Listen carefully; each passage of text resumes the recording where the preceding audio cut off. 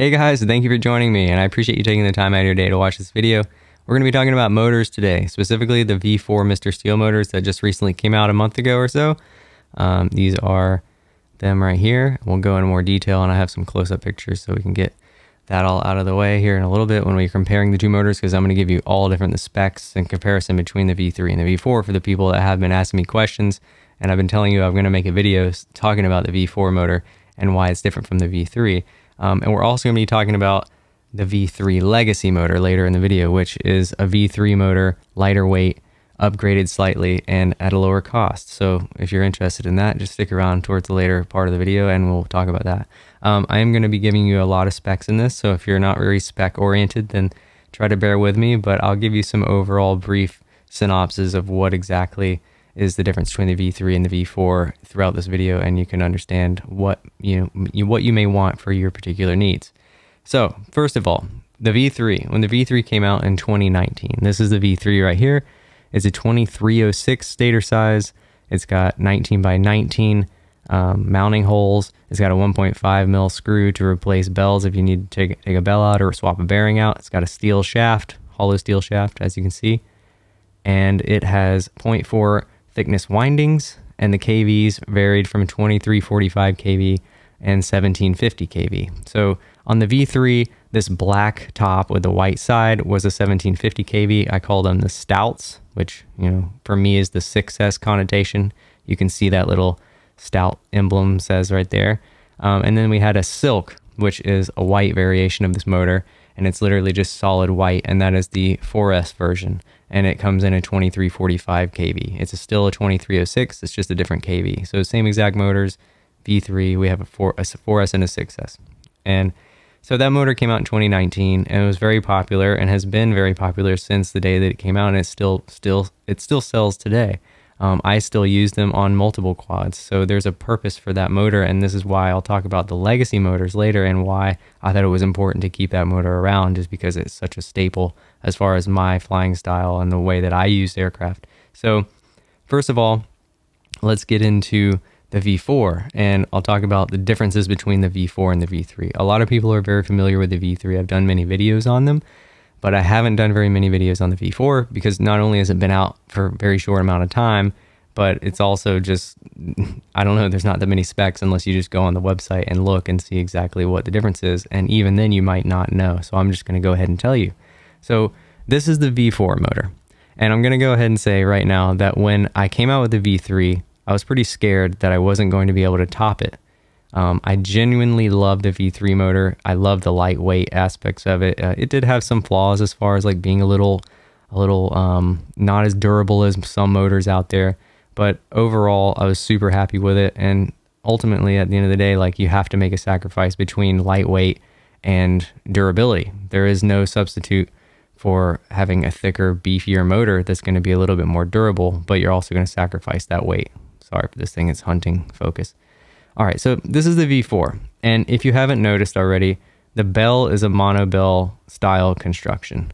There is no like separation between the sides here. Generally, there is an aluminum top and then a steel side ring, and then yeah, it's like two separate pieces. On this, it's one solid piece of aluminum.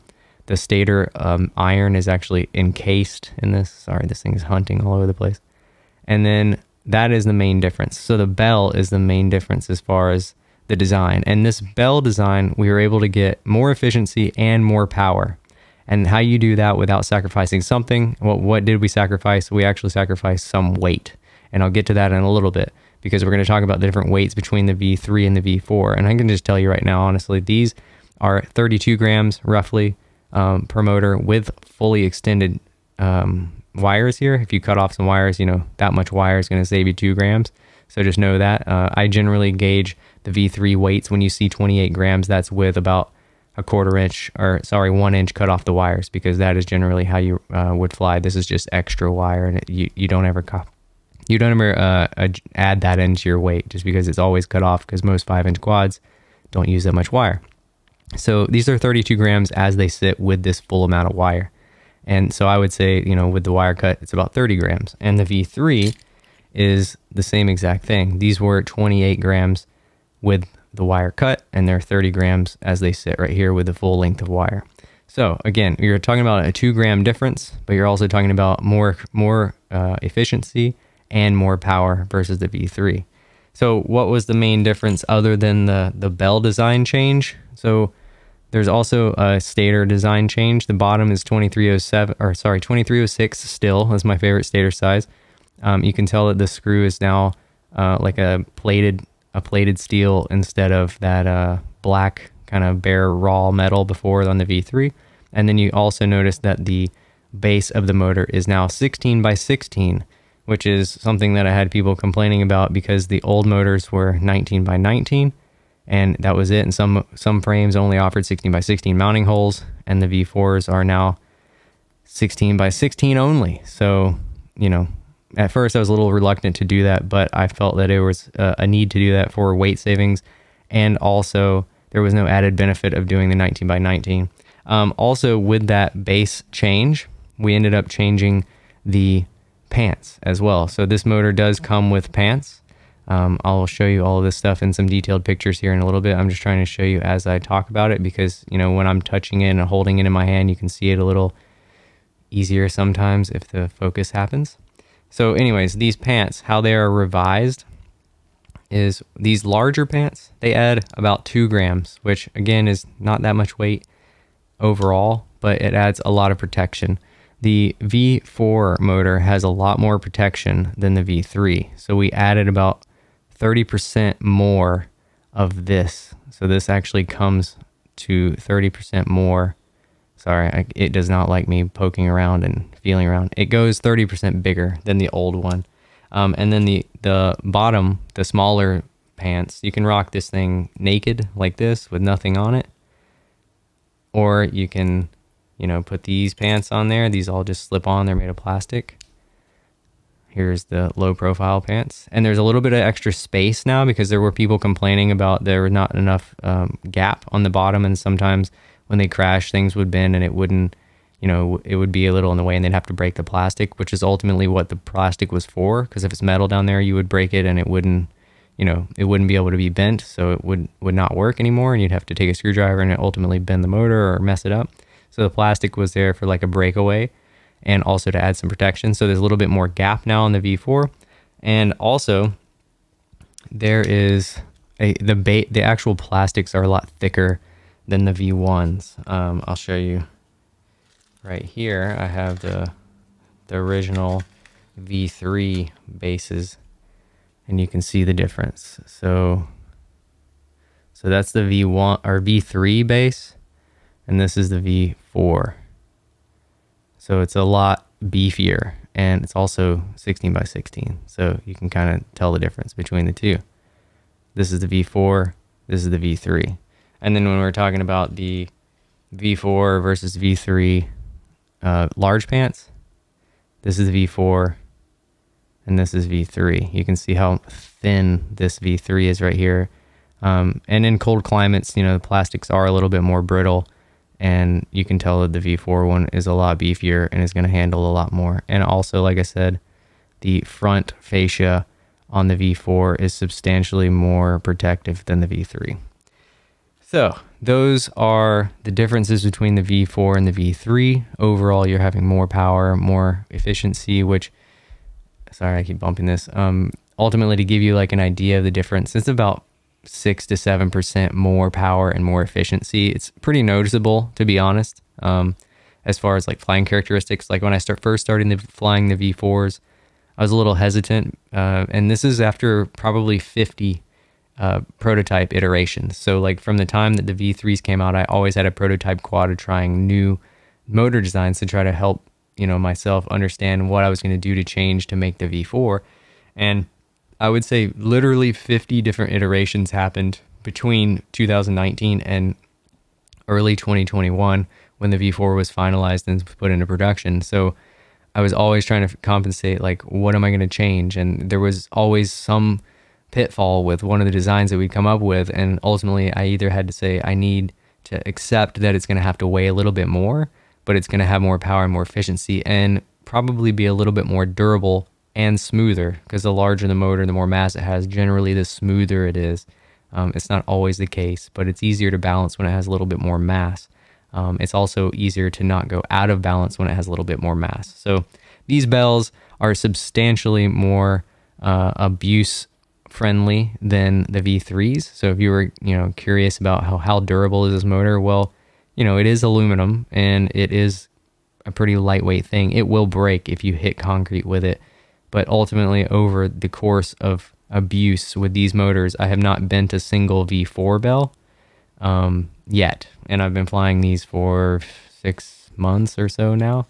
I've had a couple instances where ESCs have given me problems and that has burnt a motor, but I've never had like a physical damage problem with a V4 motor. And we'll talk about the V4 Special Edition tumbled aluminum here in a second. I'll just go ahead and show you that before we start looking at pictures, because this is going to be something that is coming out. It's not currently out at the moment, but maybe by the time this video comes out, it will be out. And if not, it will be very shortly. But ultimately, this is a tumbled aluminum finish, which I don't know if you can see, but it's raw. It's raw aluminum. And it's a super cool look. It looks so much better in person than it comes across on camera. But again, a tumbled aluminum look. And this actually, not only does it look cool, but you shave about 0.5 gram off when you do this. So I'll talk about that later when I'll show you the weights, because I know you want to see like specific weights and some actual pictures rather than me just holding this stuff up in front of the camera. And then we'll talk about the V3 Legacy. So let me just show you this before we start looking at pictures. This is the V3 Legacy, and I know it says stout on the side, but this is the silk. So the white is going to be silk, and the basically white is going to be for 4S, and black is going to be for 6S. Now with these, I know you see them in red. This was a limited launch edition. I forgot to mention that they do come in white and black, and then these limited color runs like this red right here, which was the launch edition. We only did I think we ended up overselling, but I think it was like close to 1,500 red ones. And then yeah, we're not making any more of those. And then the tumbled aluminum will be limited edition as well, but generically they come in white for 6S, which is the opposite of V3, and then black for 4S. So generally in the past it's been black for 4S and black for 6S and white for 4S, but on the V4s I just wanted to fly white motors again, so black is 6S, which is the standard for me, and then white is 6S and black is 4S. It's very confusing. I'm sorry, I'm fumbling that. Just look, stout is for 6S and silk is for 4S.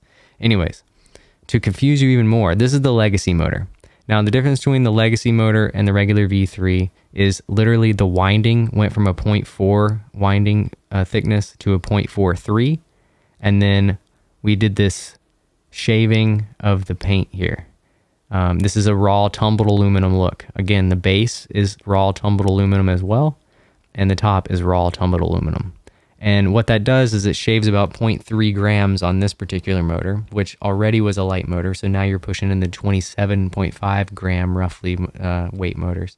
So let's go ahead and look at some pictures, and I'll show you exactly what I'm talking about when I talk about these different weights, because I did have to take some measurements because I wanted to show you exactly the differences between all of these motors.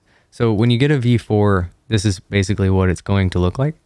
These are V4 boxes. We also went with a more eco-friendly box. Like this is completely 100% recyclable plastic. And then we have no more plastic bags at all in the boxes at all. The only plastic components are the actual pants. And then obviously these are the two colors. There's a limited edition colors. The one on the right is the red launch edition, and the one on the left is the new tumbled edition that's coming out. And this is a prototype, so the final production one, the S in Steele is not going to look like that. It'll be actually done properly, but again, like super prototype stuff. And yeah, I just am stoked to try to make things in this hobby a little bit more eco-friendly, because obviously if you got anything from anybody, you usually have way too much packaging, and I'm not a fan of that. So this is the V4 motor, better boxes, little bit more eco-friendly and more sustainable. So here are V4s with the pants on them. This on the right is the lower profile pant, and the one on the left is the bigger pants, which obviously adds some kind of side protection. So here's the V4 naked. Like I said earlier, with the longer wires, you are going to be at the most maximum weight that this thing can be. When you cut off the normal amount, which is about 1 inch to 1.5 inches of wire, you're going to be about 2 grams lighter. So we say this motor is about 30 grams. This is like fully right out of the box. It's 32.4. Okay. So then here is the tumbled aluminum version. So you're saving almost, it's not quite a gram, but it's almost a gram just by doing that tumbled aluminum. So that's kind of cool when you get to see the difference between the weights on these two motors. Now, we're going to go to the red motor, which is like the standard. And I just wanted to show you what it is with all of the things on it. So this is the biggest, heaviest configuration. You'll be able to get full wires and the biggest pants. It's 34.4 grams. And then with the lower profile pants, it's 33.5. And then obviously, again, naked, it's 32.4. But you can take 2 grams off of that by shaving some wire, like I said. So if you want to just equate those numbers to this, you know, you're talking 1 gram for the low profile, so you're at 32.8, and then you're talking about roughly 2 grams for the bigger, beefier stuff on the side, and that's going to give you up to around 33.8. So now let's go back to the V3 Legacy. Like I said, so this is the V3. I give you some comparisons so that you'd have an idea of what we're talking about when I say the V3 versus this Legacy motor. So this is the standard V3, and again, we can compare it to the V4 in its naked configuration so you can see the difference. So V3 is 30.7 grams with full wires, like I said, and then V4 is 32.4 grams full wires. So you're adding about 1.5 grams roughly, close to 2 grams. But again, like I had to make some sacrifices if we were going to increase power and efficiency and durability. So, you know, here's the V3. And if we're going to say the Legacy, this is the same exact motor. It's just in that Legacy configuration. So it has thicker windings, so technically it should weigh more, but because we did away with the paint here and did this raw finish, it actually gives you, you know, a little bit lighter of a weight, a motor, so 0.3 grams lighter. I know people are going to ask, is that going to like patina or do anything weird because it's raw aluminum? So far, I haven't had any issues whatsoever. I mean, maybe if you fly these things for years and years and years and just leave them out by the ocean, then they might patina, but honestly, it looks cool and it's already kind of patinaed. And if you've ever dealt with tumbled aluminum, which is most industrial aluminum components, it works out pretty well and you don't have any issues. So again, that is the V3 Legacy motor, which is coming out very shortly. And I wanted to show you guys like the V3 motors with the pants on them so you have a reference of what we're talking about and weight differences. So this is the full pants, full big size pants, and this is the 32.5 grams, and then the low profile is 31.5. So again, you're not talking about a big difference, and the V3 motors obviously still are going to come in, like we're trying to do away with this green box because it is not as eco-friendly as the new box. So the Legacies should be coming in that newer box, which is the one like the V4, this box. We're going to try to do all of our motors in this style box and no plastics whatsoever, so we don't have any issues with sustainability. So here's a larger picture of the V3 Legacy. Again, tumbled aluminum finish. Super cool motor. Really stoked to see what people think about it. Oh, and I forgot to tell you the prices. So V3 Legacy is going to start at $24.95. So that's going to be a lot cheaper than the V3 motor that was almost $28 all said and done. And then, you know, V4, these special editions are $29.95 and the regulars are $28.95. And, you know, I'm trying to keep things cheap, but obviously with inflation and the whole COVID situation, things got kind of real, and it has made life difficult for a lot of people, and obviously in production with delays and everything that I'm sure you're aware of is happening. Obviously, we're trying to keep it affordable and also keep the products rolling out and everything on time, and obviously just keep doing cool stuff. So that is the V4 Mr. Steele motor. And yeah, I hope you enjoyed this video. I hope you learned something. If you have any questions, you can put it in the comment section below and I will do my best to answer them. I appreciate you guys taking the time out of your day to watch this video again, as I said earlier, and I'll see you in the next one. You guys have a great weekend.